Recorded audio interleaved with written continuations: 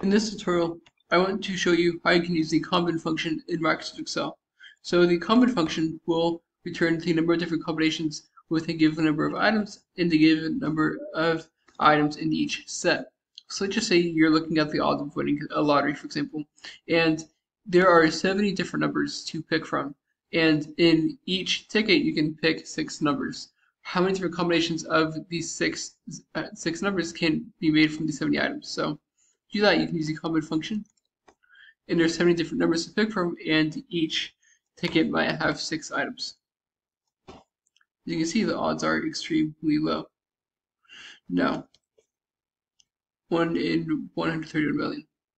Now, one thing to note is that the COMBIN function does the calculation without replacement, where the COMBIN where there's another version, the COMBIN A function does the same thing but with replacements. So we have 7 different items, and each set has 6 items.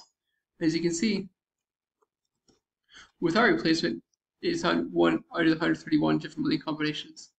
With replacement, there's over 201 million. Does that hope you found this helpful? If you did, like, subscribe, comment. Thank you for watching. Have a great day.